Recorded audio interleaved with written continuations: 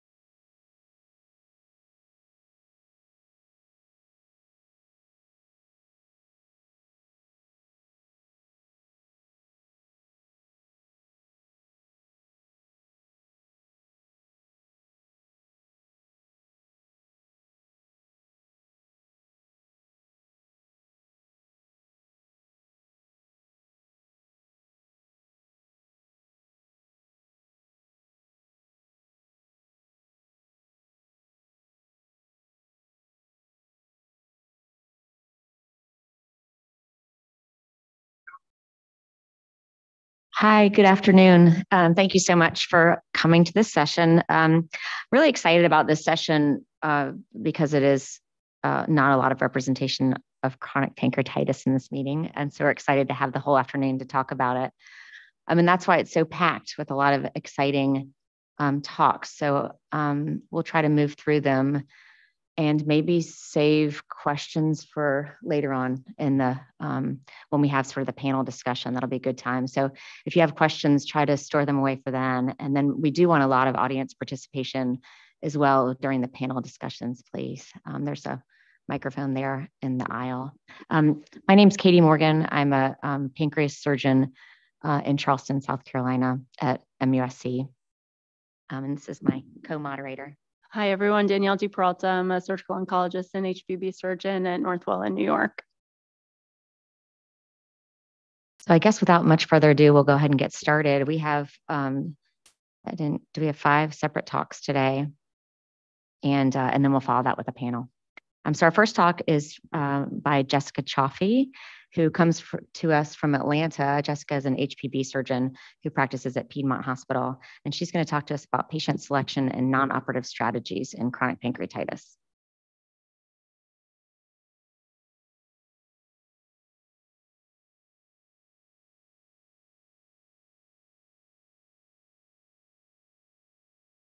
Hi, good afternoon. Thank you for inviting me to speak today. So I'm going to talk about patient selection for chronic pancreatitis and non-operative management. First, we'll begin with a definition or kind of overview of where things stand for chronic pancreatitis, as well as the current status of surgical management, followed by the goals of surgery, and then most importantly, the multidisciplinary approach that is needed for successful management of chronic pancreatitis patients. So chronic pancreatitis has kind of been redefined over the last 10 plus years into a pathologic fibroinflammatory syndrome of the pancreas in individuals with genetic, environmental, or other risk factors who develop persistent pathologic responses to parenchymal injury or stress. And common features which we can see of established or advanced chronic pancreatitis are atrophy, fibrosis, pain syndromes, duct distortion, strictures, calcifications, or exocrine or endocrine dysfunction. And this can all lead to dysplasia or even pancreatic ductal adenocarcinoma. But what we know is that this is not a kind of one and done event. This is a continuum that occurs over the weeks, months to years for patients. And so we know that patients begin with being at risk for development of chronic pancreatitis.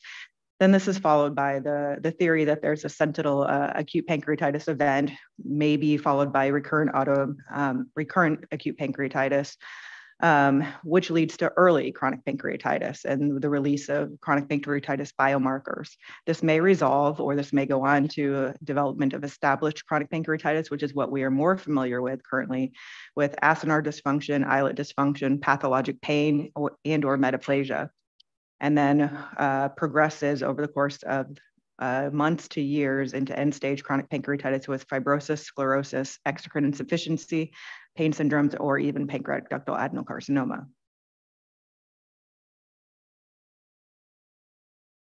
There are many, many factors that go into patients developing chronic pancreatitis, and those at-risk factors are varied. So there are toxic metabolic, idiopathic, genetic, autoimmune, or even recurrent and severe acute pancreatitis that can lead to obstructive symptoms.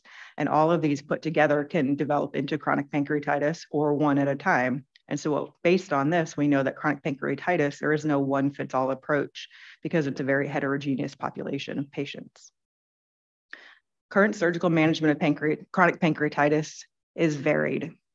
Recently, a study was published from our colleagues in Italy demonstrating the varied approaches even at 2 tertiary care centers who specialize in pancreatic surgery. And even after the establishment of the European guidelines for the management of chronic pancreatitis and who would benefit most from surgery, these 2 centers had vastly different approaches in managing chronic pancreatitis. One center, in fact, after these guidelines came out, severely decreased their surgical intervention for patients with chronic pancreatitis, whereas the other one increased following these same guidelines. And so even within centers who are well established, who benefits from surgery for chronic pancreatitis remains really unclear. And this was also shown here in the United States. in 2015, and that patients here in the US who were receiving surgery for chronic pancreatitis are the ones who are really a little bit more in your face. So it's the patients who are getting admitted to the hospital. It's the patients who have uncontrolled pain and patients who have extra pancreatic disease such as jaundice or gastric outlet obstruction. And those are the patients who are currently getting operated on in community and tertiary care centers, kind of all comers. So since it is varied, the approaches to who is actually undergoing surgery, I think it's time that we kind of stop and see what are the actual goals of intervention for chronic pancreatitis. And if you ask patients, what they are going to say is to stop the pain. That is their goal, number one goal. When we look at other factors, though, we also kind of want to restore their quality of life and restore their function. We want to optimize their endocrine and exocrine function, relieve any obstructions if present, and of course, prevent the development of pancreatic ductal adenocarcinoma. And so we need to actually go back then, and before we develop all these terrible things which is known for chronic pancreatitis, we need to go back and eliminate these patients who are actually developing established chronic pancreatitis or end-stage chronic pancreatitis. And so we kind of need to shift that paradigm.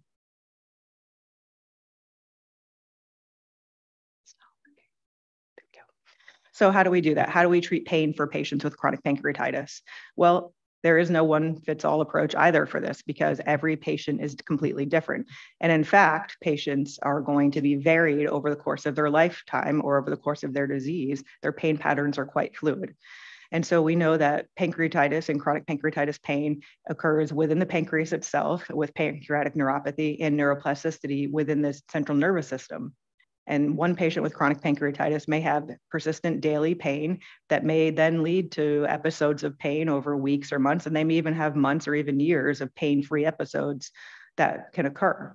And that there is little association between the morphological characteristics that we see on cross-sectional imaging and pain severity that patients develop. A couple of more recent studies also show that earlier surgery may help ameliorate this pain.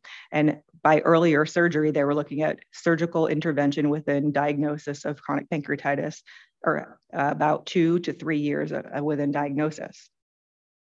And a randomized controlled trial recently also was done looking at the role for pregabalin for management of pain in chronic pancreatitis and was shown to be very effective in managing pain. But once again, there is no one-fits-all approach.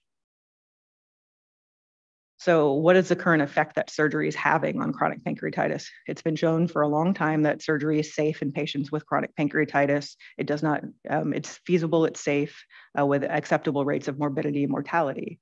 But when we looked at patients who actually had surgery for chronic pancreatitis, this looks at patients in the preoperative setting and the postoperative setting, and they sent questionnaires to these patients kind of following up years afterwards. And what they saw was that recurrent chronic pain as well as the chronic intake of analgesics were significantly decreased in these patients. Good news, right? We are working, it is effective at stopping pain. However, diabetes, as well as enzyme requirements or pancreatic enzyme replacement therapy was significantly increased in the postoperative setting. So what does this mean? Our goals of intervention, are we doing a good job at stopping the pain? It appears that we are. Are we restoring quality of life? Who knows, because there really still aren't any good studies looking at this or that have evaluated this for all patients with chronic pancreatitis. Are we optimizing endocrine and exocrine function? No, we are not. So to further combat, I think that we need to kind of change our approach to the management of these patients with chronic pancreatitis. NPF has designated centers of excellence for pancreatitis and have found that there really needs to be a complete multidisciplinary approach and a team that includes surgeons, advanced endoscopists, gastroenterologists, interventional radiologists, registered dietitians, social workers, endocrinologists, of course, pain management physicians, genetic counselors, and primary care physicians. So what's the role of a dietitian in this? Well, for me, my dietitian plays a huge role in my practice. We know that patients with chronic pancreatitis, even with no pain, need additional nutritional support. And they've been shown to need approximately 35 kilocalories per kilogram per day in order to restore their function. It's been controversial if whether or not this can be obtained by following a low-fat diet. And for most of our patients, we tell them, no, don't follow a low-fat diet. what's more important is the calories. If you can do that by minimizing fats, that's great, but it's not necessary. Also adding in use of nutritional supplements. We put almost all of our patients with on pancreatic enzyme replacement therapy. We do not utilize fecal elastase testing for this because it is not shown to be sensitive or specific enough for patients with mild insufficiency. So instead, we put all our patients on them. Some patients will benefit from the use of multivitamins, and then our RD assess patients in clinic as well as afterwards. So they follow up weekly and then monthly and so forth. And so this long-term follow-up is really beneficial to make sure these patients are actually improving. Additionally, our social worker plays a really important role. And number one, in assisting in enzyme funding, because enzymes, even when you're insured, are very, very expensive. They also help our patients find smoking cessation and alcohol cessation programs. They actually are trained to provide counseling and to help them establish care with PCP. So that way, everything is not falling in our laps. And then we have a very close relationship with our advanced endoscopists. They are needed to help with the diagnosis of chronic pancreatitis through endoscopic ultrasound following the Rosemont criteria. They're also needed to help with ERCP, both for lithotripsy for pancreatic ductal calcifications and or for stones or strictures within the bile duct. They can help with PD stenting, which we know has been shown to be effective in managing these patients long-term, and also help with management of extrapancreatic disease.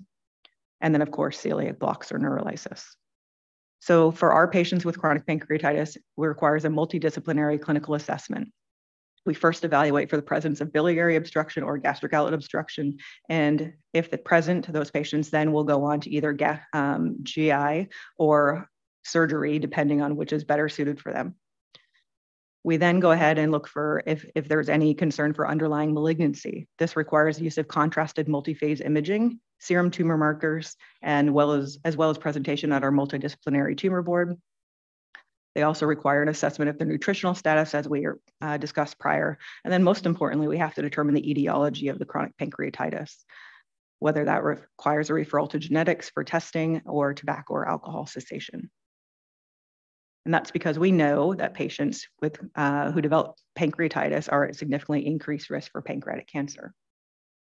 So pancreatic cancer, while linked to pancreatitis, has several modifiable risk factors. And really that's our end game for patients. Patients may want to stop the pain, but we would like to not only help patients improve their quality of life, but we also want to prevent the development of pancreatic ductal adenocarcinoma.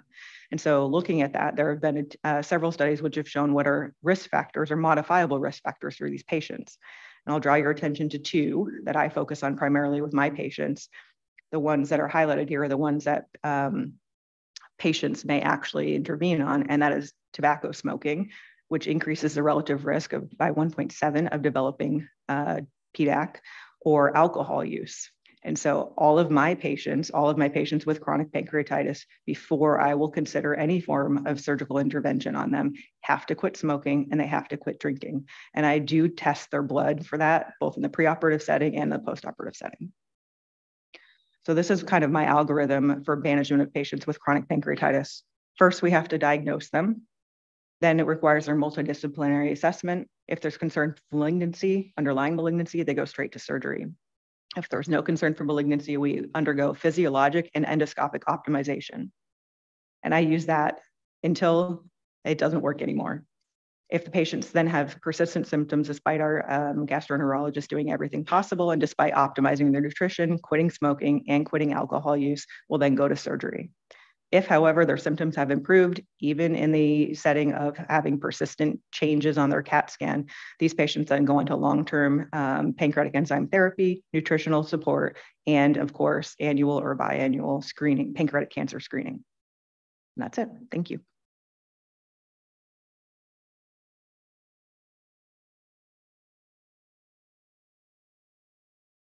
Thanks, Jessica. Next, it's my pleasure to introduce Dr. David Whitcomb, who's joining us from University of Pittsburgh. He's going to discuss an update on genetic factors in chronic pancreatitis.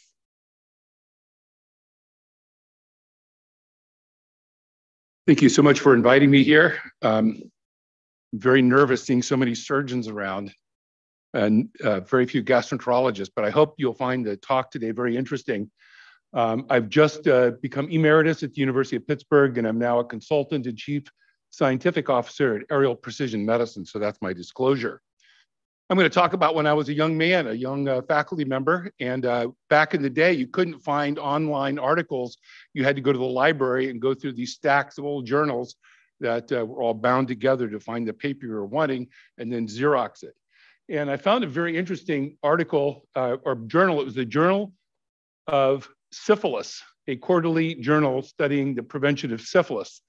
And I thought that was quite interesting. And I'm showing the bacteria that causes syphilis here. What happened was in 1943, there was a discovery among 4 patients that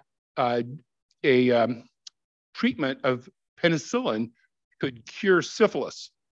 And in 1954, there was a very interesting thing, and that is the American Journal of Syphilis came to an end, and the editor said, it's cured, there's really nothing to write about, we're ending the journal.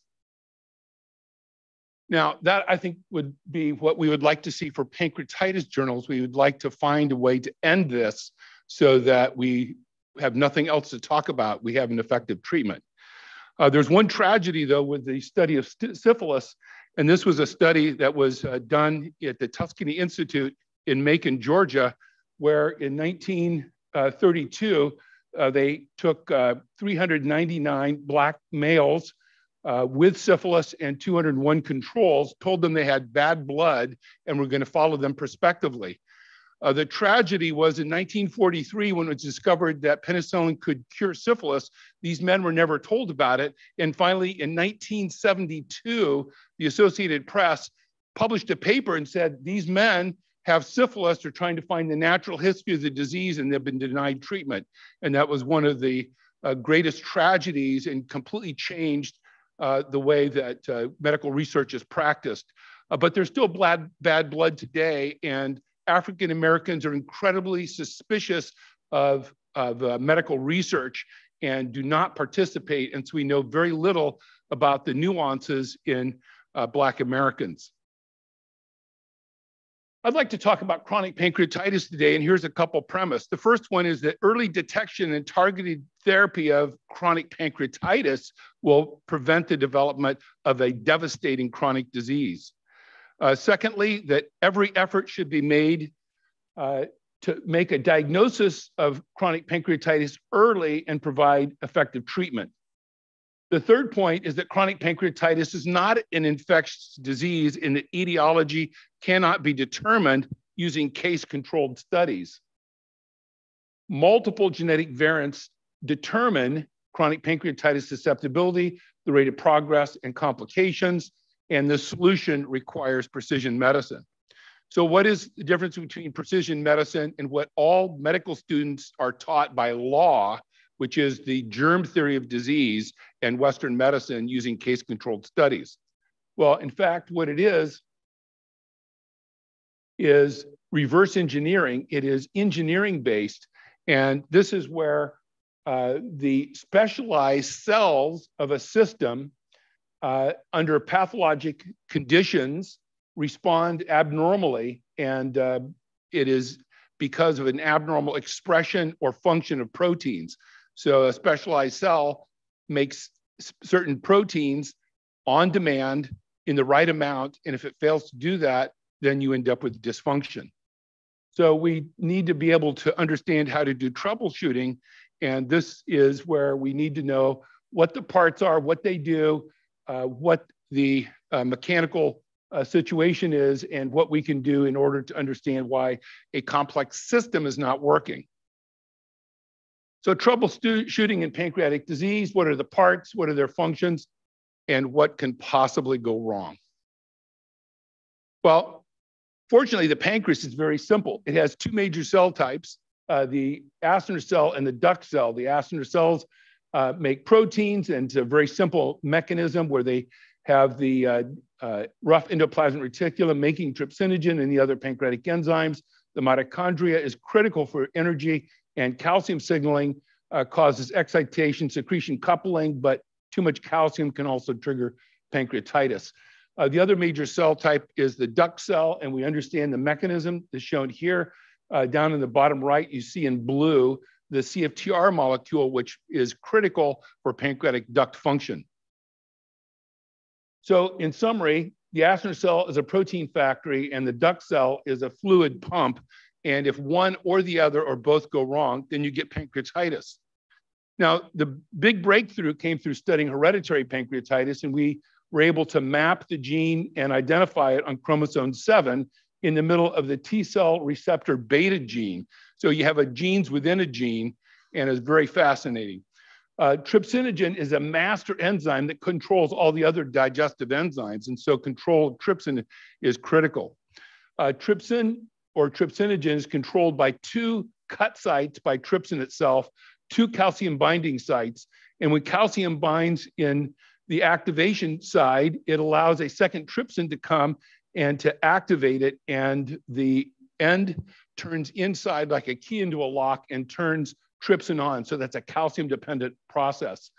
Secondly, calcium is also important because there is a second cut site, which is a suicide site, where trypsin can come and cut the arginine at R122, and it eliminates or breaks the trypsin down, and a second molecule called chymotrypsin C comes and does a second cut.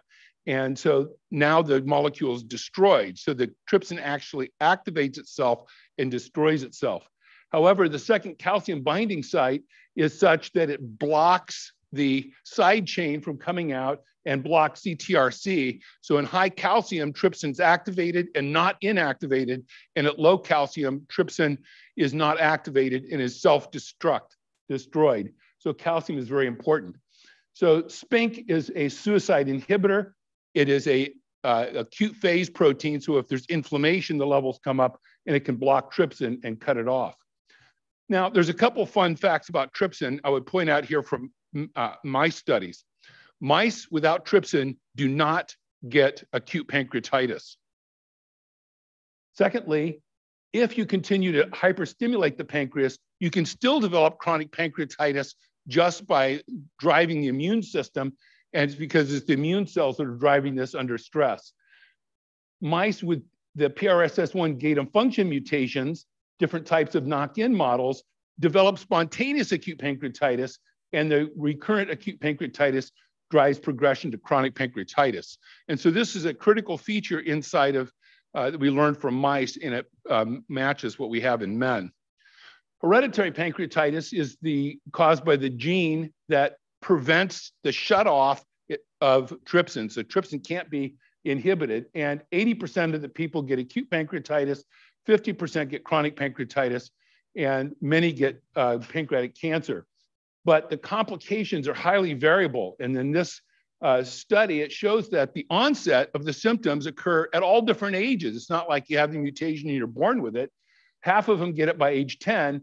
And then later in life, some get maldigestion, others don't. Some get diabetes, others don't. And then more concerning, at near the later times of life, there's a rapid increase in the amount of pancreatic cancer. Amazingly, this is caused by smoking, because if you eliminate smoking in individuals, and we did a 20-year follow-up study, it turns out the rate of pancreatic cancer is reduced dramatically. And so you see a gene environmental interaction there.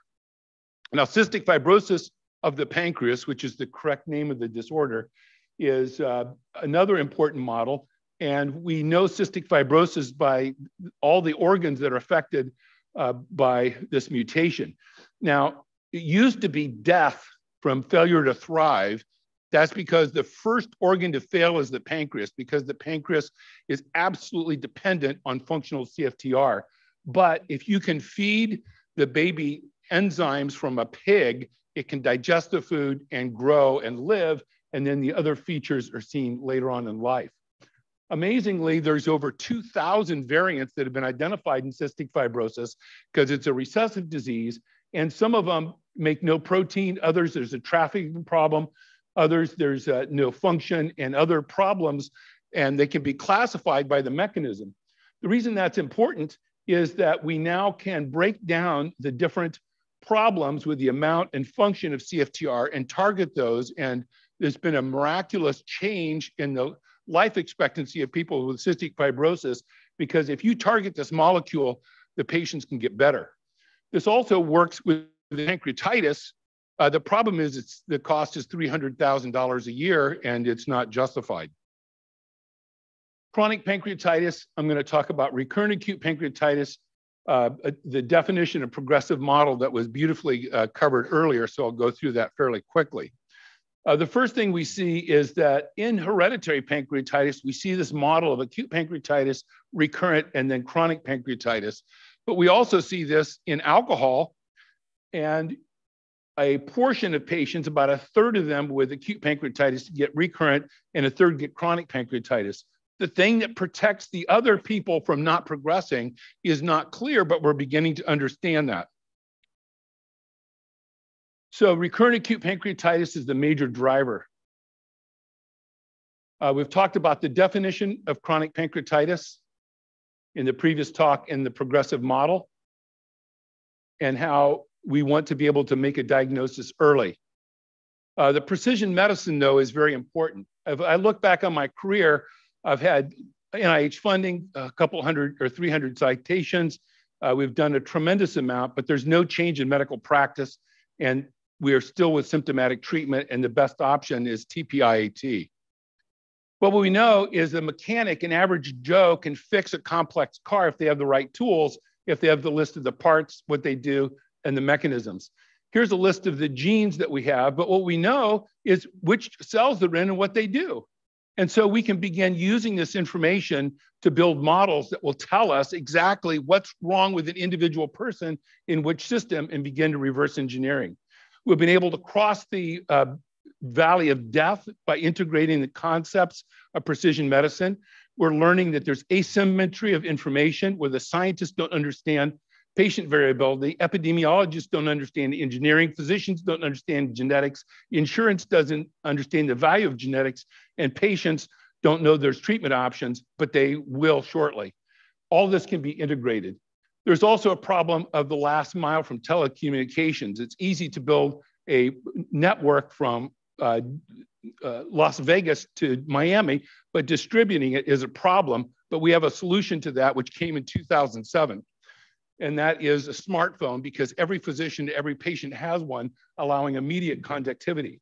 There's also barriers in information transfer, being the right size, shape, and all of this can also be driven. And we've been able to use this to build real-time supports for patients. So now we see our model and we can pick specific things that we want to look at. So for example, should non-alcoholic patients have their gallbladder removed to prevent recurrent acute pancreatitis if no stones are seen? And the answer is now yes. You can reduce recurrent acute pancreatitis to 11% with a cholecystectomy instead of 35%. But the problem is 75% of people got an unnecessary cholecystectomy. We can use information on a smartphone now that we have been working on in order to provide the information in real time to the physicians and the patients to make these decisions. And so now we know with acute pancreatitis, what is the severity? What is the differential diagnosis? And then in preventing recurrence in the top right, if there's gallstones detected, you take out the gallbladder. If there's not, then you can find out whether or not that person's actually at risk of developing gallstones to begin with, or if they have another cause. So in this case, the people that get surgery are the ones that need it and are going to benefit from it. So in summary, success requires shifting paradigms from the germ theory to precision medicine. There are tremendous barriers from conceptual framework, asymmetry of information, access to data, and those types of things. But the short-term solution is to develop a complex, independent ecosystem that contains and connects all the pieces. And that's what I am committing the second half of my career to developing. So when will we stop observing chronic pancreatitis and start treating? And will anyone be left behind? We hope not. Thank you.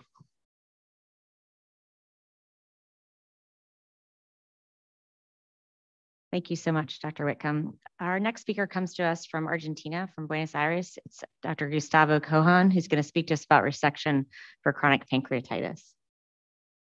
Thank you very much for the invitation. It is very difficult to speak after Dr. Whitcomb. Well, I'm going to speak about resections in chronic pancreatitis.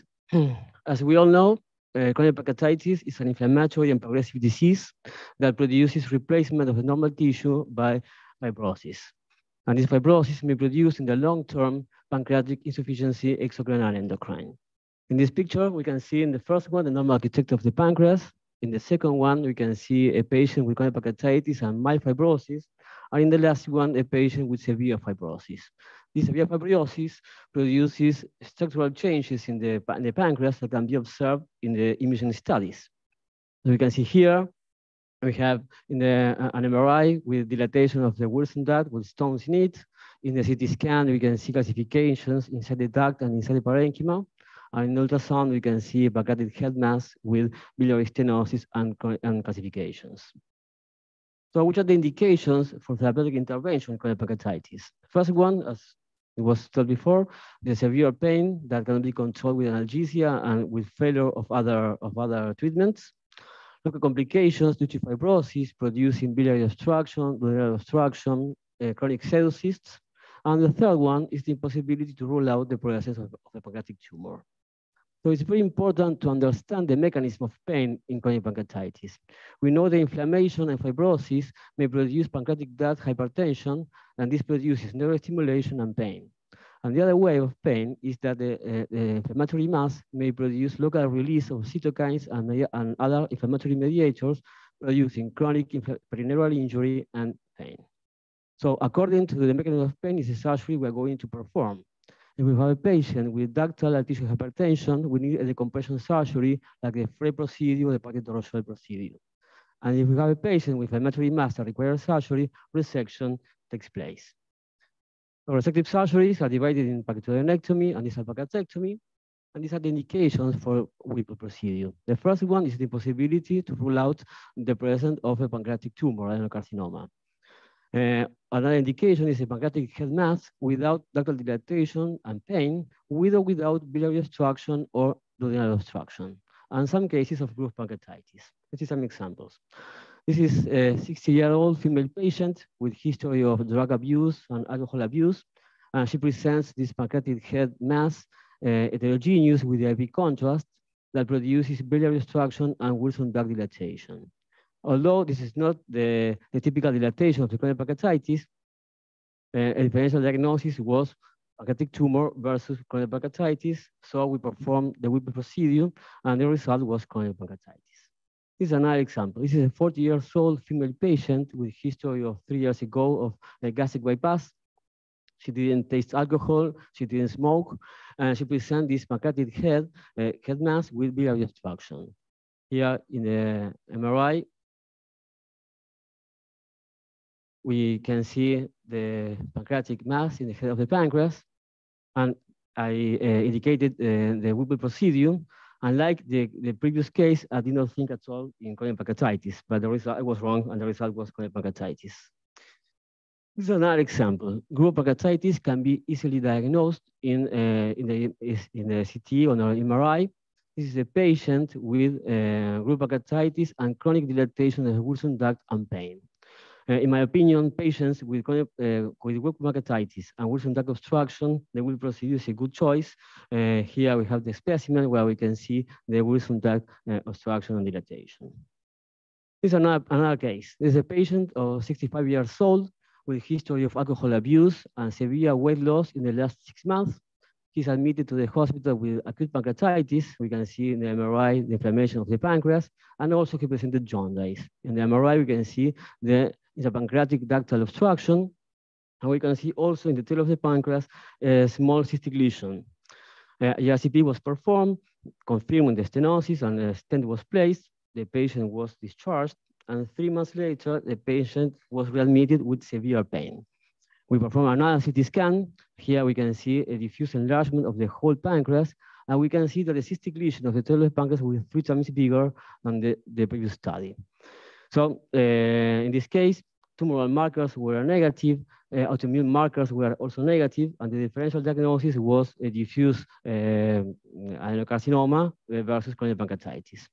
The patient has severe pain. We indicate an endoscopic ultrasound with the punction of the pancreas, and the cytology revealed no tumoral cells, and the patient continued with pain with difficult control. So we decided to operate the patient. This is the intraoperative photo where we can see the hard pancreas. The intraoperative cytology was also negative.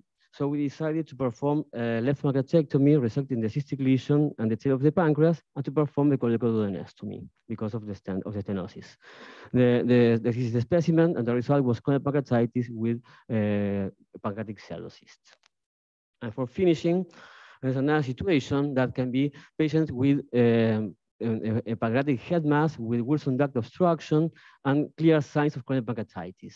In this situation, I think that the Frey procedure is the best one, but another choice is to perform a Whipple procedure. There's an old study, but really nice, performed by Isbicki 20 years ago, comparing 31 Frey versus 30 Whipples, and he observed that both procedures have equal pain control.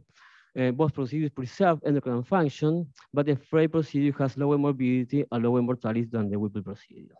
So for finishing, we can say that indications for resection are a few indications. There are three. First of all, when it's not possible to rule out the presence of pancreatic adenocarcinoma. The second one, when you have pancreatic head mass with severe pain that cannot be controlled with a normal analgesia, and some cases of local complications and some cases of chronic pancreatitis. Thank you.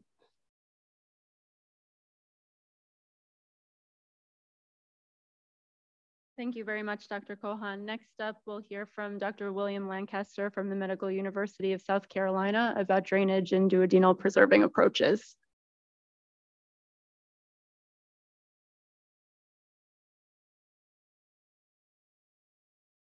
Thank you very much for this opportunity. I've been asked to talk about drainage and duodenal preserving approaches. Another way to put it would be drainage or drainage plus resection procedures for chronic pancreatitis. So the indications, generally speaking, are painful chronic pancreatitis with pancreatic duct obstruction. And the choice of operation depends largely on the pattern of disease. Patients have duct obstruction or duct obstruction with a diseased pancreatic head.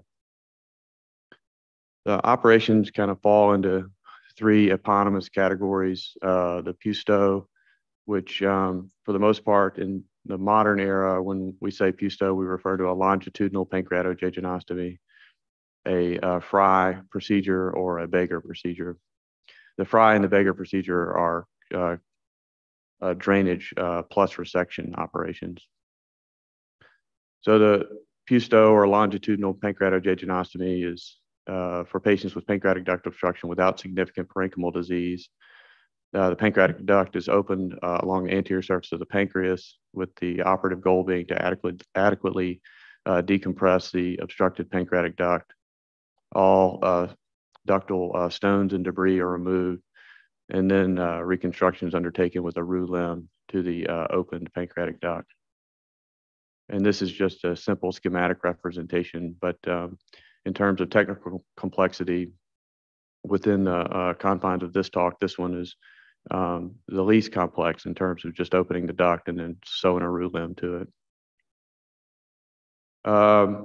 The Pusto generally preserves parenchyma because it doesn't involve really any parenchymal resection. It does provide adequate drainage of the pancreatic duct. It can be difficult in situations where the duct is dilated to 6 to 8 millimeters, but within a diseased pancreas, it can be difficult to identify the duct. That can be a technical challenge. It doesn't address parenchymal disease. And then there are the challenges. So there's potential for injury to the portal vein, the splenic vein, the splenic artery. The Frey operation is a longitudinal pancreatojejunostomy that combines local resection of the pancreatic head with preservation of the duodenum. It's indicated for patients with a pancreatic duct obstruction with a diseased pancreatic head, classically referred to as the pacemaker of the disease. It's similar to the Pusto in that the pancreatic duct is opened anteriorly and longitudinally along the long axis of the gland. And then the anterior head of the pancreas is, quote, cored or resected, preserving the sort of peripancreatic rim of pancreatic head as well as the uncinate process. And then again, it's reconstructed with a root limb. And so here's a schematic. You have a enlarged diseased pancreatic head with a dilated pancreatic duct. And then here the duct is opened along its length, and then the anterior head of the pancreas is resected, and then a single anastomosis covers the entire area of open pancreatic duct as well as the head resection. Comparing a fry to a Pusteau, generally speaking, the pain relief is felt to be superior to drainage alone because, again, removing the pancreatic head does not require dissection of the pancreatic neck, meaning you don't have to get under the neck between the portal vein and the pancreas. It is more surgery. It's more demanding technically compared to Pusteau. There's increased bleeding risk as you carry the dissection across the neck into the head. The GDA is generally encountered, and ligation is helpful. And then resecting the anterior pancreatic head can carry it too deep, can lead to an inadvertent bile duct injury. And then there's the Beggar operation, which is a duodenal preserving pancreatic head resection with a pancreatojejunostomy. Again, it's indicated in patients with pancreatic duct obstruction as well as a diseased pancreatic head. The difference between the Beggar and the Fry is the pancreatic neck is divided and the anterior head of the pancreas is resected, and the body and tail of the pancreas is drained with a pancreatojejunostomy. It's felt that a greater volume of pancreatic head tissue can be resected with this approach. So again, we have a diseased pancreatic head with a dilated duct, and then the pancreatic neck is divided while the uncinate is preserved. The majority of the pancreatic head is resected, preserving a rim of pancreatic tissue adjacent to the duodenum. And then the root limb is again used for reconstruction. However, there's usually two pancreatic anastomoses, one to the head remnant and also to the body and tail. And then there's a modification where the same operation is undertaken. However, the body and tail is drained with a longitudinal pancreatojejunostomy, sometimes referred to as a Pusteau, Beggar with a Pusteau modification. And I think this illustrates one of the important points about approaches to surgery in chronic pancreatitis is that really these operations kind of exist across a spectrum. And you can encounter a situation where the planned operation is a Beggar operation and dissection is too difficult to accomplish that. And so sort of the next step down is to do something that resembles a Fry operation. So I think that while these are all classically described, they're not necessarily discrete. The advantages of the Beggar operation is increased volume of the pancreatic head is resected. It is technically more demanding. It does require a division of the pancreatic neck, and it also has two pancreatic anastomoses. It's difficult to compare outcomes because there is disease variability, and there's also differences in surgeon preference and experience. I look forward to the case discussions to see the variability of approaches that a lot of people in this room will take to the different cases. That makes it very interesting. But in general, pain relief alone is thought to be better with the Fry, or better with the Beggar as opposed to a Fry, as opposed to a Pusteau.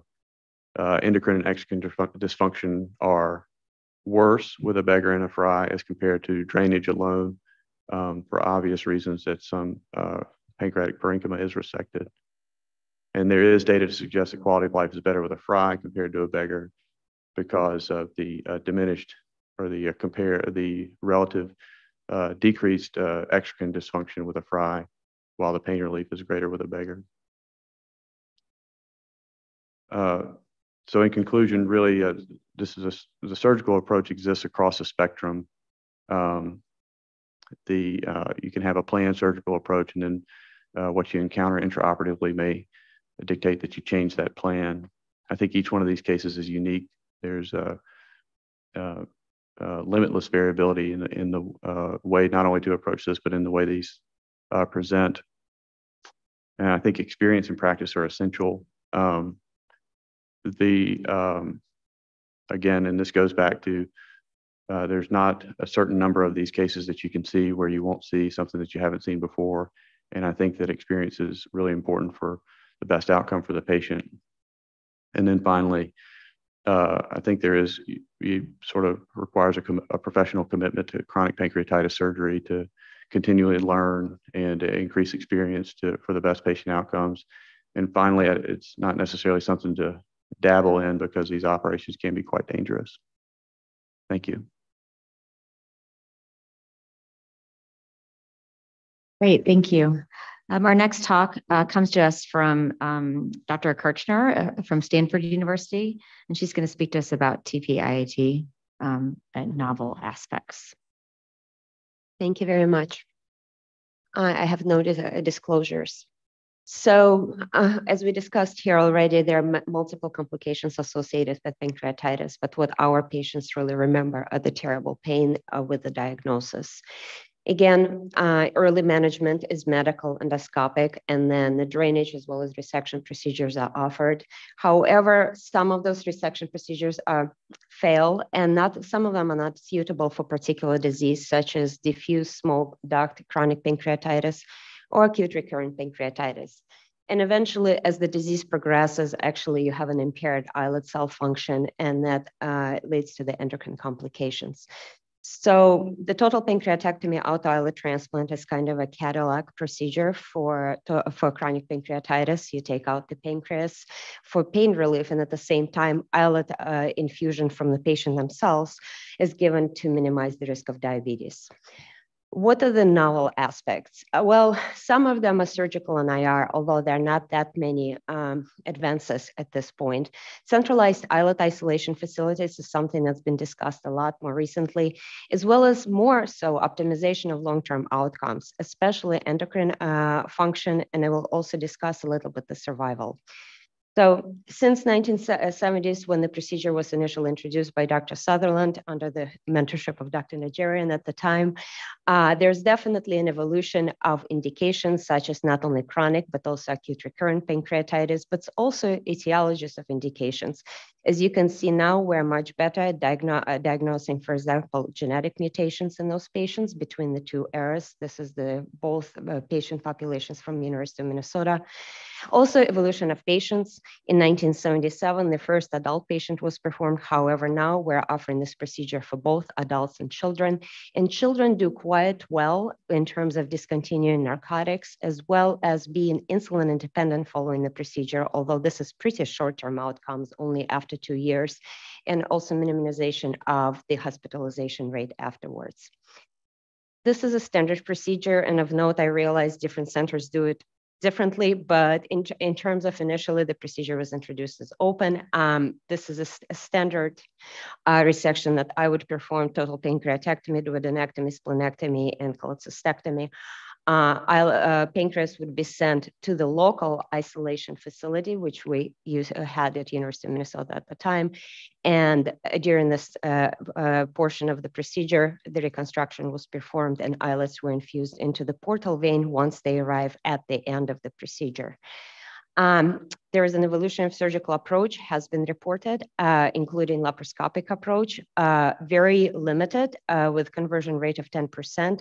Also, several centers across the United States are performing robotic TPIATs. This was one of the earlier publications. However, it didn't really pick up, most likely because of the extreme inflammation and scarring associated with the disease. And as you can see, the total pancreatectomy time was 6 hours in robotic cases. So it means that you have to wait a long time to send that pancreas out to your islet lab, and they don't like that. They call you and ask you if they can go for lunch. So this is really limited experience with a very carefully selected patients. And this is, again, just surgical considerations. This was one of my patients 6 months before we did total pancreatectomy. As you can see, it's really bomb went out in his abdomen. And this is more sad case where actually the inflammation and scarring involved the entire celiac axis, and patient had a celiac dissection during the case. So we had to take a little step back and perform a jump graft in order to revascularize his liver and his stomach. So in the era of remote isolation, we have to think about several concepts. Pancreas comes out and then it's being sent out. So islets are actually processed either in the same day or overnight and maybe even in a different state. So they're infused on the same day again or at the next day. So it affects obviously question of islet quality, as well as mode of delivery of islets, as well as costs. So in terms of islet quality, this was a study from 2 centers that used remote islet isolation. In this case, they showed no relationship between amount of islets that were isolated and cold ischemia time on the whole organ, as well as no relationship between the endocrine outcomes at 1 year and the cold ischemia of the whole organ. However, when they compared those patients to the patients who received the local isolated islets, there are some differences in endocrine parameters at 1 year, and they were beneficial in patients who received local islets. In terms of islet infusion in the setting of remote isolation, mostly performed by IR, in the IR suite where portal vein is being accessed and under the fluoroscopy, and the islets are being infused. There are several other techniques that have been described. This is particular one, actually old one, which freaked out all the nurses in the PACU, but this, the mental tongue is being left out through the 3-centimeter incision, and the mental vein is being cannulated once islets arrive back into the hospital and infused. And then incision is closed actually under local. This is what more is performed now, which is placing a catheter into the middle colic vein, whistling it along the mesentery, and then next day, and taking it through the abdominal wall, and then next day infusing the islets using the C-arm in the ICU and pulling the catheter in 7 days. In terms of the cost, and this is a quick survey that I did of my friends from 5 US centers. So this is what it costs to isolate islets if you have a local isolation. You have supplies, human resources, as well as the isolation facility maintenance. When you look at actually remote isolation, you have the same expenses plus the fee, which is usually about $20,000, plus transportation cost. And it can range from $1,000 to $50,000 if you're gonna fly islets back on a private jet from a different state. So the difference can be from 20,000 and up between the two.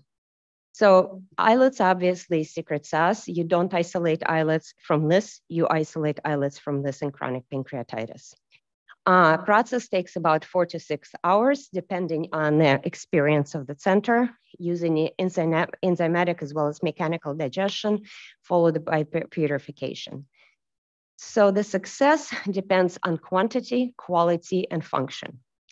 So quantity, it's been known for a long time. More islets you give to the patients, more likely they're going to be insulin independent over the years. Most islets are being lost during the isolation, but also they're being destroyed during the infusion into the patient through the instant blood-mediated inflammatory reaction. Some of the studies that have been performed more recently, looking at the anti-inflammatory agents to try to decrease this reaction. And it's been shown that some of the TNF inhibitors actually improve acute insulin, as well as C-peptide response at 3 months. However, long-term outcomes are not as good. So in terms of establishing biobank of auto islets, which means trying to save cells from patients themselves. So this is one of the kind of investigations is actually trying to transdifferentiate exocrine tissue that's left from islet isolation into the endocrine tissue and administering to the patients as de novo islets. Also, probably now everybody in this room know about the induced pluripotent stem cells that were introduced by Professor Yamanaka in 2006, where you derive stem cells from differentiated tissue from the human, and then you can differentiate those stem cells into anything you want. And again, into the islet, potentially into the islets. Both methods demonstrated efficacy in animal models. So far, there are no human studies in this.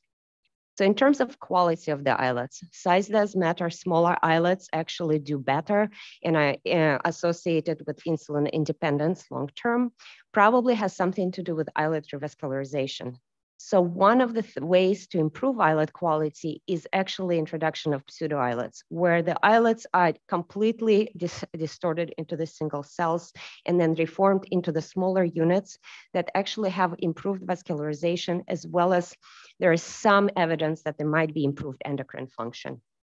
Lastly, the islet function. So we talked about infusion of the islets into the portal vein. However, there are obviously reports of different sites of infusion, including intraperitoneal, pouch, as well as in bone marrow. So most common alternative site is the intraperitoneal or the mental pouch. And actually double infusion site is beneficial. And what it is beneficial for, it restores glucagon response to the hypoglycemia better than a single infusion into the liver. Probably has something to do with the liver environment and metabolic function. So in terms of long-term outcomes, well, I think we actually went a long way from the early beginnings. This is the study from Melina Bellin, where you can see improved mental as well as physical components and quality of life in adulted children. Again, children do way better.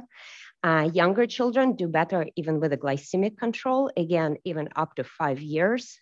And this is a great paper from Cincinnati where they show that 75% patients are actually narcotic independent at 10 years, which is significantly better data than it used to, that was reported by University of Minnesota about a decade ago.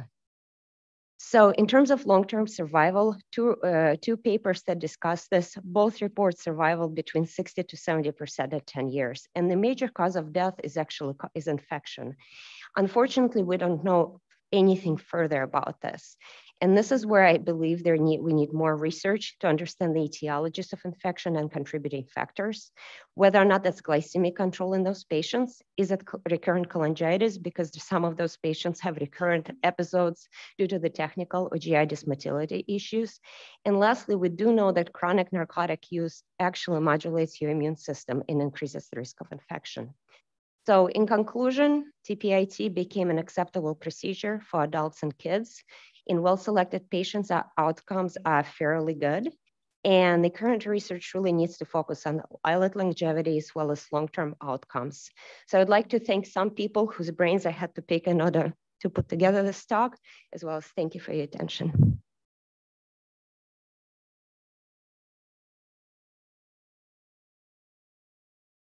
Thank you very much, Dr. Kirchner. Next, it's my honor to present the person who's taught me mostly everything I know about this disease. Dr. Nicholas Zaromsky from Indiana University will talk to us about what the future holds.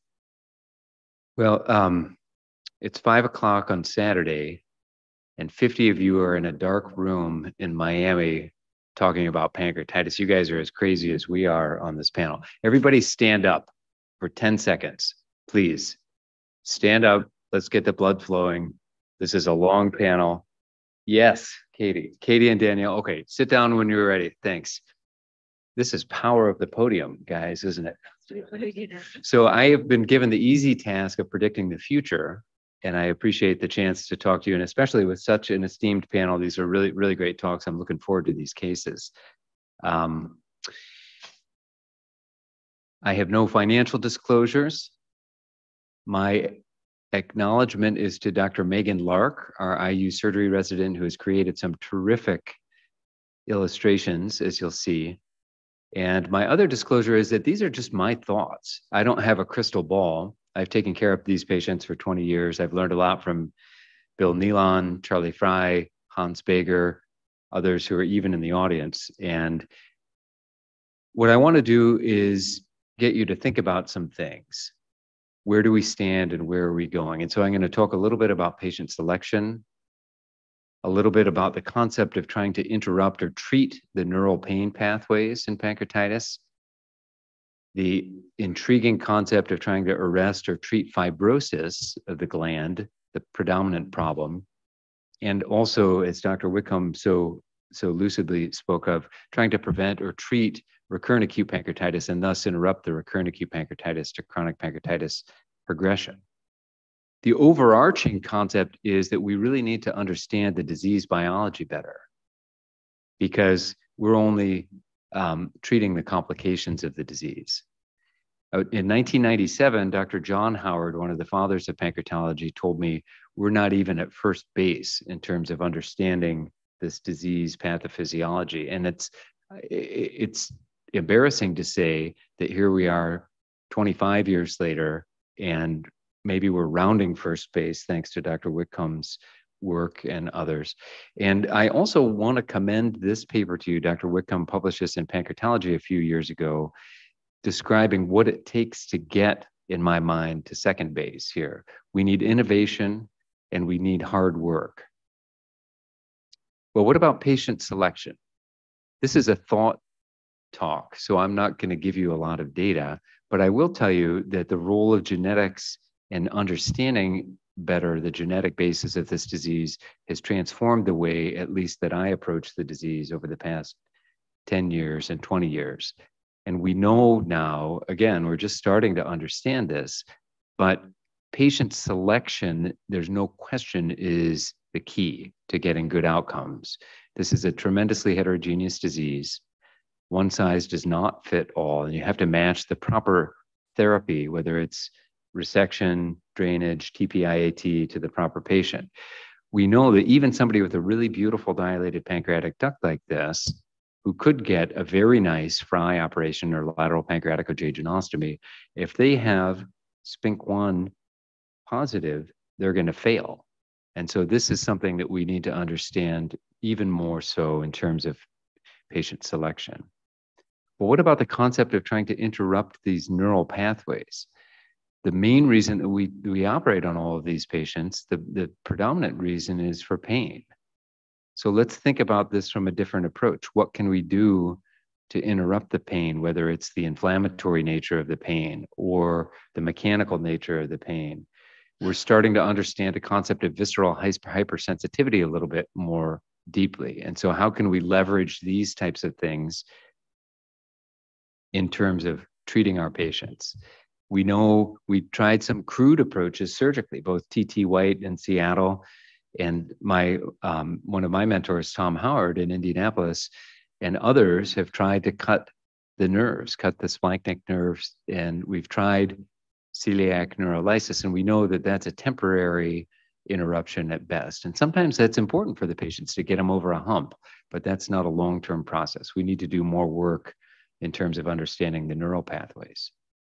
Well, what about the idea of treating fibrosis? We all think about fibrosis as scar tissue or something that when it's established, we can't even manipulate it. And I'll tell you, maybe we can, and we only need to look as far as our hepatology colleagues who have already advanced this concept into clinical trials. David, I know that this trial is a negative trial, but the idea is to try to illustrate the fact if we can adjust or interrupt the caspase, that's one spot where we could potentially treat or even soften up the fibrosis. Maybe we have a chance to do something like that. And finally, here's something that I think of as perhaps the holy grail of treating pancreatitis. Can we treat acute pancreatitis? Can we interrupt the recurrent acute pancreatitis to chronic pancreatitis progression or continuum before it has a chance to get to the established fibrotic process? And Dr. Whitcomb, again, showed you very, very elegantly a lot of spots where this may be possible. Can we target some calcium channel blockers or in calcium channels? Can we prevent or treat acute pancreatitis? And again, we are not anywhere close to being able to say this is mainstream therapy, but don't stop thinking about this and don't stop working about this. So here's the baseball analogy to bring us home, or at least around first base, headed for second. This is my son, JR, who will be 11 in a few weeks here, actually. And so this is the drill he's doing. I call it the burner, because this is not fun. It's terribly painful. It's terribly hard work. But this is the work that we need to do that's going to help us hit the ball. It's going to help us advance our knowledge around first base to second base. So thanks again, guys. I tried to keep this brief so that we have time to discuss some of these challenging cases.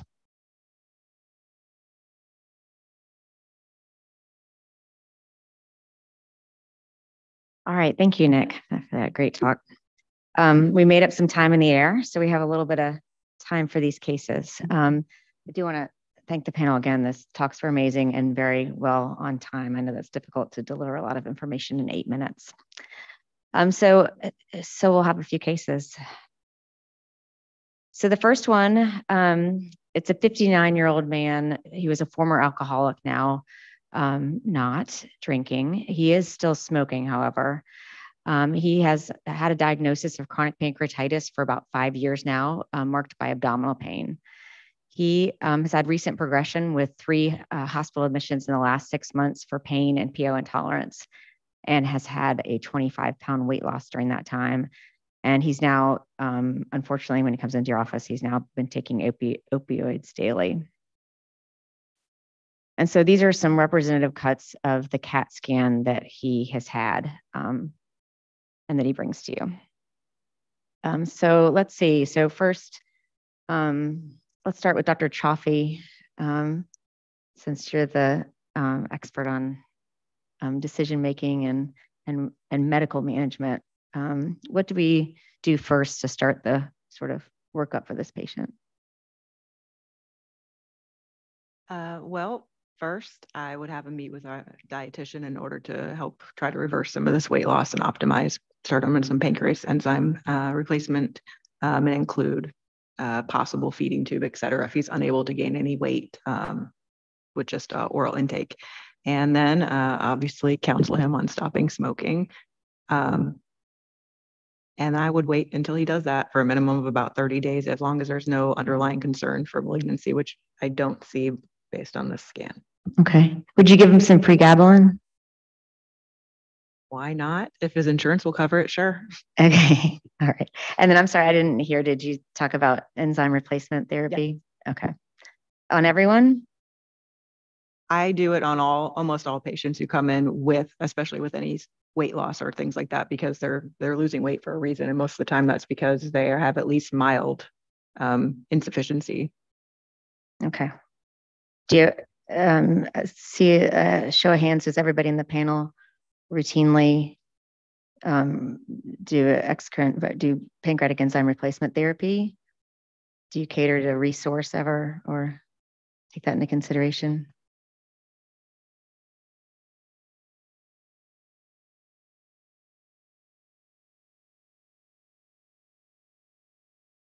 Yeah, I think that some type of a pancreatic function test would be useful just to confirm that they actually have pancreatic exocrine insufficiency, and also imaging is important to see if they have obstruction of the pancreatic duct. So those would be what we would do before starting pancreatic enzyme replacement therapy. Is there something that's easily fixable, and do they actually have exocrine pancreatic insufficiency?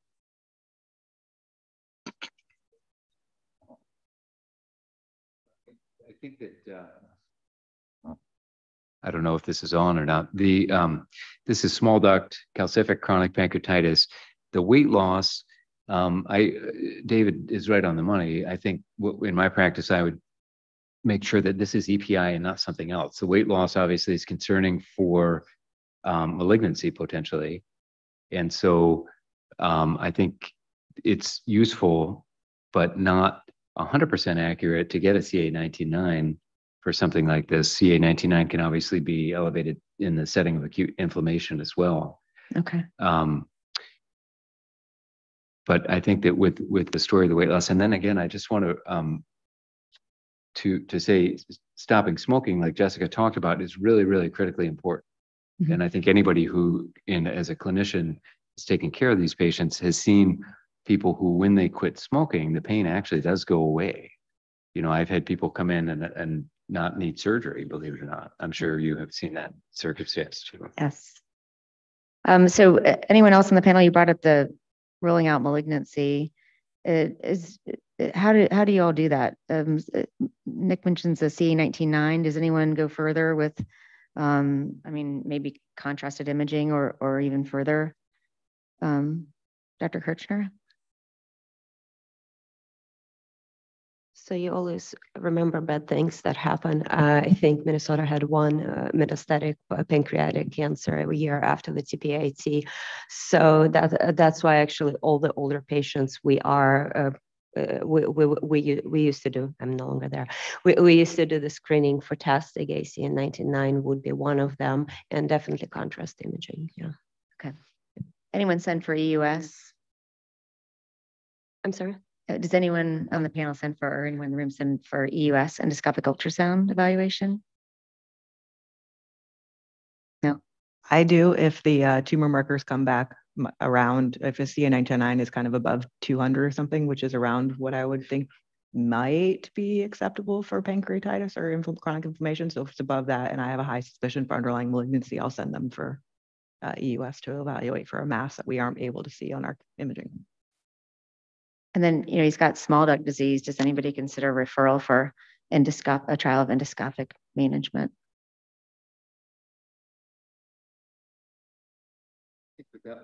Without a discrete stricture or a target, I think it's probably not warranted at this point. The specter of a cancer is something that we always have to keep in mind and is so incredibly challenging to diagnose. Yeah. So the question about EUS in the setting of calcium in the head like this is really limited in terms of, I'm obviously not an endoscopist, but that's a major challenge. Or trying to diagnose cancer, even in the highest risk populations, as you know, from all the CAPS-5 data and others. And Rachel Kim from our group has a great paper coincidentally happening right next door about trying to find cancers in the setting of IPMN and genetic mutations for pancreatitis. I'd like to ask Dr. Whitcomb, what's the potential role of precision medicine in this patient population in terms of trying to diagnose the cancer? Can I do that, Katie? I guess I already did. Yeah, that was my next question. Does he need genetic testing?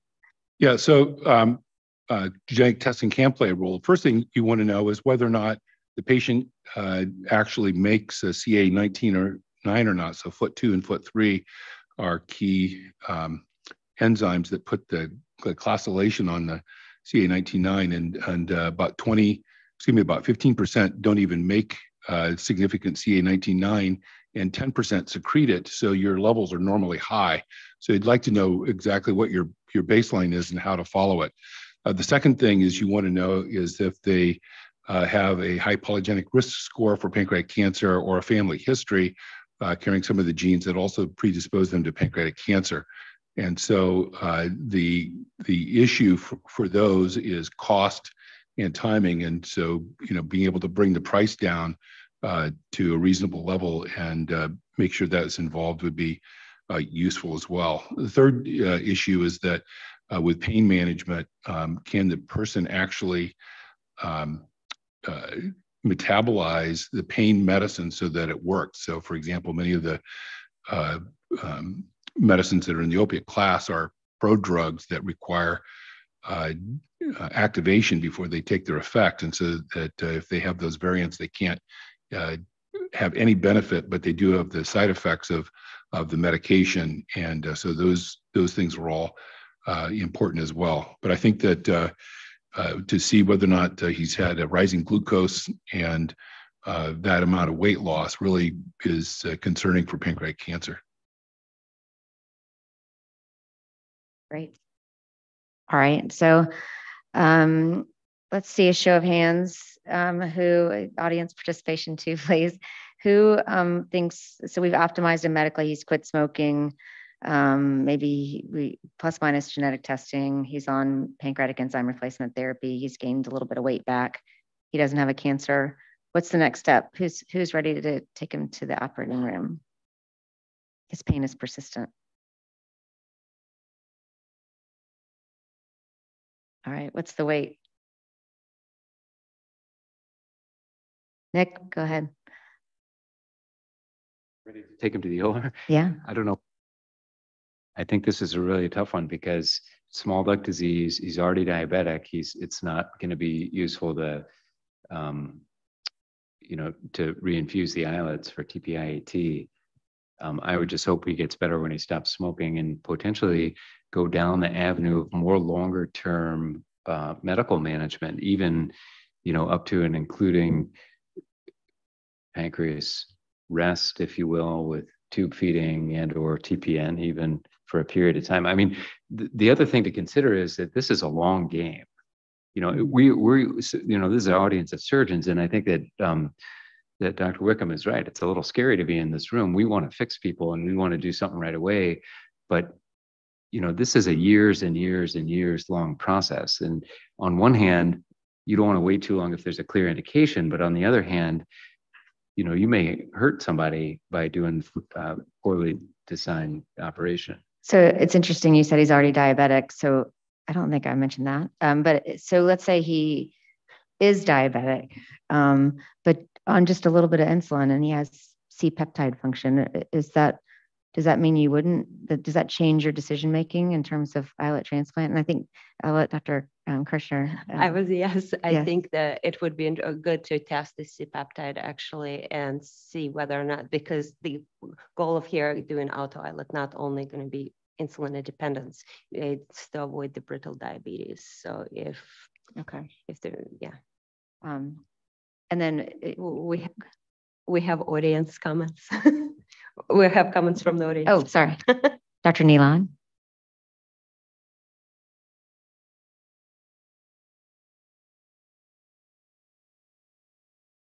First of all, great panel. I know way too much about this disease. You'll be happy to know, since I was Darth Vader for Katie for many years about TPIT, that now I've done it. I actually get Christmas cards. Very happy patients. Yes. My real belief is it's a different population, but I will say that it's not a dead end for me for small duct. First of all, Jakob Isbicki in the 1990s, late 1990s, came up with what he called a V-shaped excavation of the body and head of the pancreas with a drainage procedure with good success.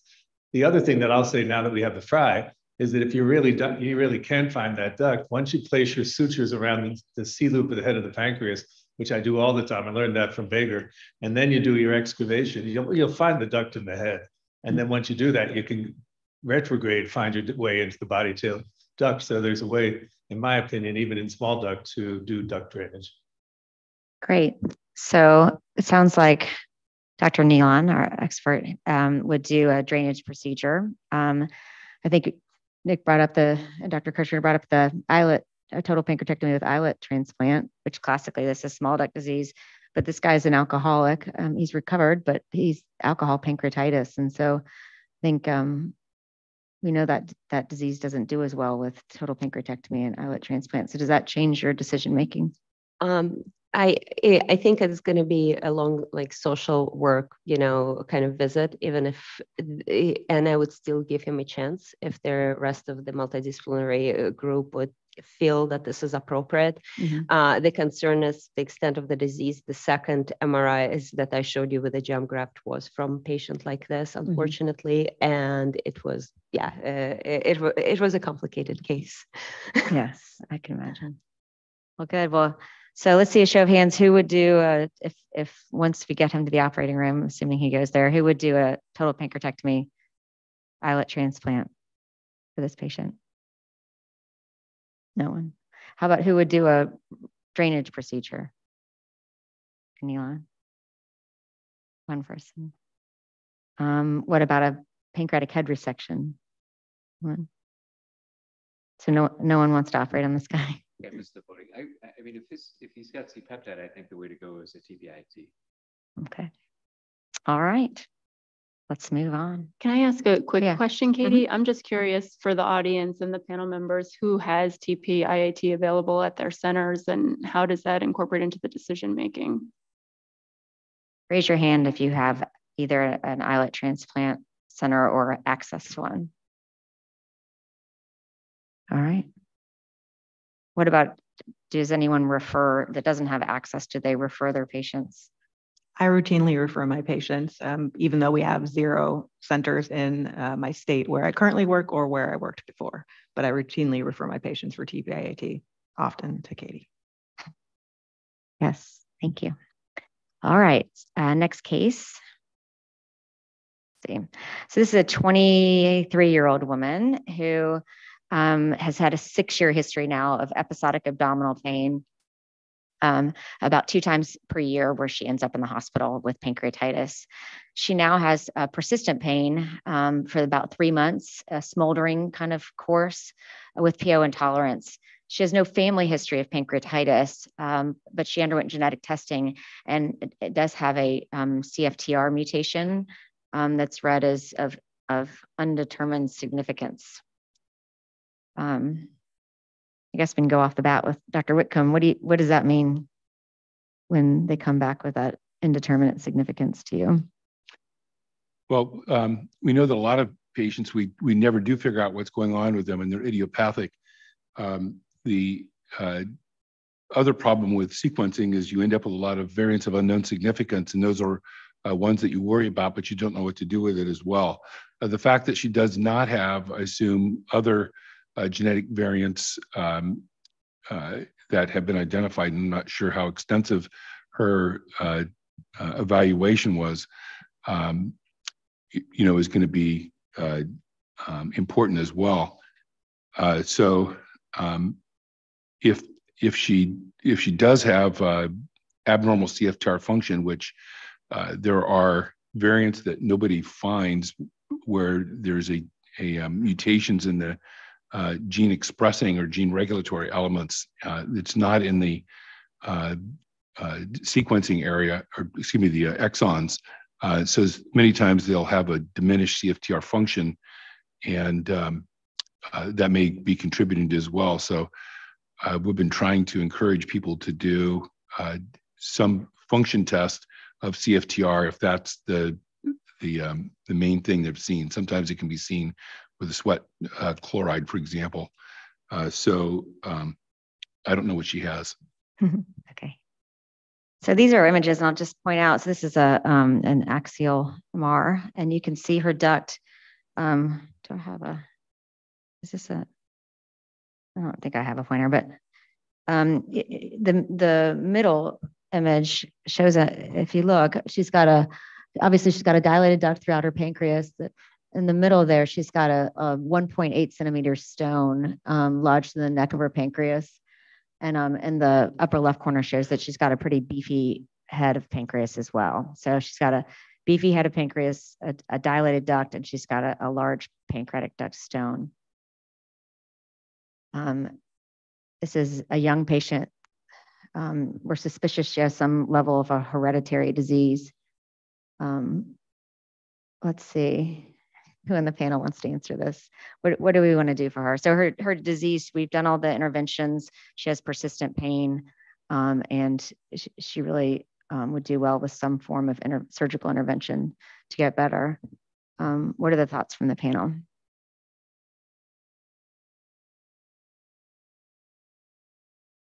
Well, I think that in this case, the Paddington-Russell procedure may be a good option for her. Laparoscopic, maybe. I think she has pain and dilation of the Wilson duct, so the compression surgery will be the choice in my hospital.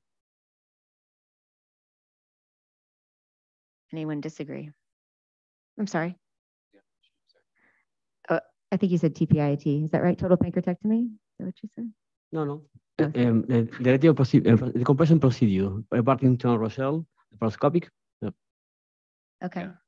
I think a fry operation would be nice here, or depending on the anatomy, to get the stone out, do a lateral PJ, core the head. I think that would be nice. A CFTR mutation in isolation, again, that doesn't make me quite as worried about progressive recurrent pancreatitis, but she's a young woman. I'd like to try to spare the duodenum as long as there's no duodenal compressive symptoms or biliary compressive symptoms. What about you, Dr. Kirshner? Do you want to do a total pancreatectomy? Actually, my first thought was so there are no endoscopic available options. Yeah, the stone's almost 2 centimeters in size in the pancreatectomy. Okay. Well, I think I would have to again discuss it in a multidisciplinary panel, because their concern is young woman with potential mutation, potential recurrence, and doing the drainage procedure just prolongs will still contribute to recurrent of symptoms eventually, potentially. So right, and loss of endocrine function. So okay. So what if her genetic testing had shown PRSS1 positive disease? Would everyone in the panel go for total pancreatectomy at that point? Yeah. Considering she's this young, yeah. But what about if she had a SPINK1 mutation? does that change the algorithm for anyone? So no she's PRSS1 negative, but she's got SPINK1 and CFTR. Dr. Whitcomb. What should we do, Dr. Whitcomb? Well, really, the decision is driven by her clinical symptoms. I think the fact if she does have some of the stronger mutations, the problem's not going to be solved with drainage alone. It's going to continue and progress. So a decision about whether or not to do a TPIAT at some point sooner or later, I think is really the main consideration. All right. Will, you have something? I'm by no means an expert on these genetics, but in a patient that's 23 years old with an unexplained mechanism of pancreatitis, I would be concerned, although I think it's appropriate to do, as Dr. Zaromsky alluded to, a drainage operation combined with some form of resection. I think that's palliative and we don't really understand what's going on. And I would be concerned that she would have recurrent symptoms and ultimately perhaps require a total pancreatectomy, in which case if she's had a prior pancreatic operation, her outcome after total pancreatectomy will probably be worse. And so that would be at least why I would hesitate a bit to proceed directly to an anatomic operation. I have a patient kind of exactly like the one you just mentioned with the SPINK1 and CFTR mutation who had multiple stones throughout, but we were actually able to get all her stones out endoscopically, even though some of them were 1.5 centimeters. And I put her on pancreas enzyme replacement therapy. She wants to finish college and kind of get a few more years under her belt, and she hasn't had any recurrent symptoms. So she and I do imaging every 6 months right now and have video visits, and she's been doing great for about 1.5 years. So eventually she understands the goal will be to go to TPIAT, but she just isn't quite there yet. Okay, great. So I think, salient to this specific case, there's a couple of really important things. Number one is the endoscopic thing. And if your ERCP guys can do S-wall and get the stone out, then yes, for sure, this is somebody who can treat that. And then the question is, what does the underlying stricture look like? Because there's a dominant problem in this young woman. It's probably not cancer because she's 23, but this is something, the anatomy is very favorable, I think, for a drainage procedure because there's one clear problem, and just a single genetic mutation doesn't make me worry that much. But let me ask you, Katie, yes. I mean, you're probably the expert on this DIAS about what are the specific genetic mutations that would make you worry and push you more towards TPIAT rather than drainage operation. I mean, again, I'm not David Whitcomb in terms of my knowledge or understanding the genetics, but the only clear answer for me is the PRSS1 positive patients. Those are the only patients we really know will ultimately end up at total pancreatectomy. So I think that's the right answer. There seem to be these patients that have the heterozygous SPINK1 mutations with something else that also demonstrate a very progressive form of disease. So that to me is level 2 worry. But a CFTR mutation, even one that's significant, wouldn't change my algorithm. Well, I think we're getting close to time. And then Danielle's going to give us a review of the evidence. All right. Thank you so much to the panel and to everyone for sticking it out. I promise to keep this short and sweet and simple, and hopefully tie together some of the themes throughout all of the other panelists' talks. So as we've discussed, chronic pancreatitis is an inflammatory disorder that's characterized by replacement of the pancreatic parenchyma with fibrous connective tissue.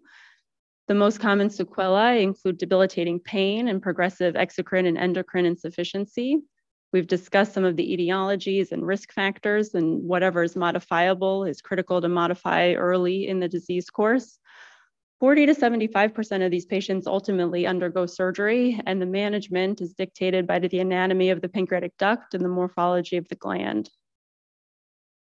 So in broad terms, we can kind of classify disease into dilated duct and non-dilated ducts.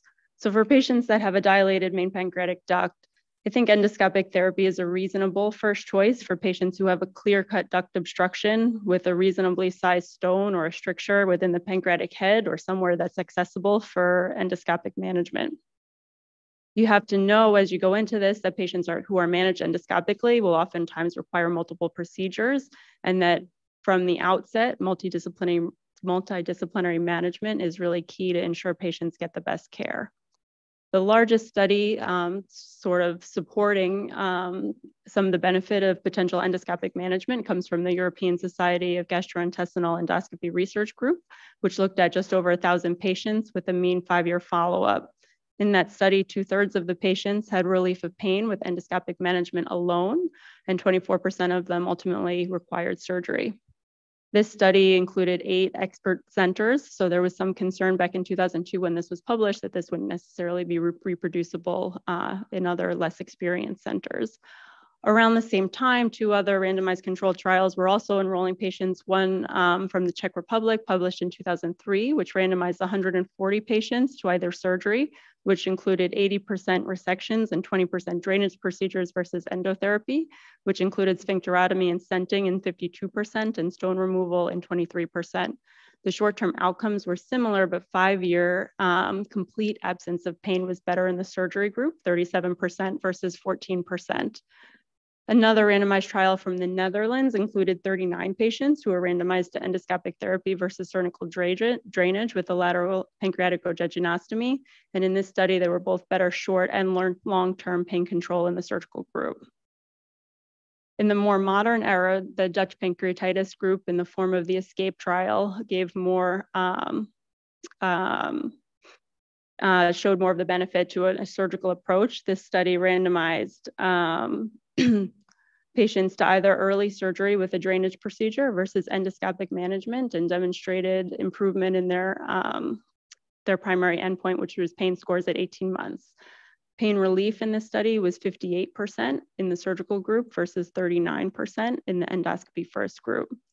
Median number of procedures in the surgical group was 1 compared with 3 in the endoscopy group, and there was no difference in complications or hospital admissions or quality of life.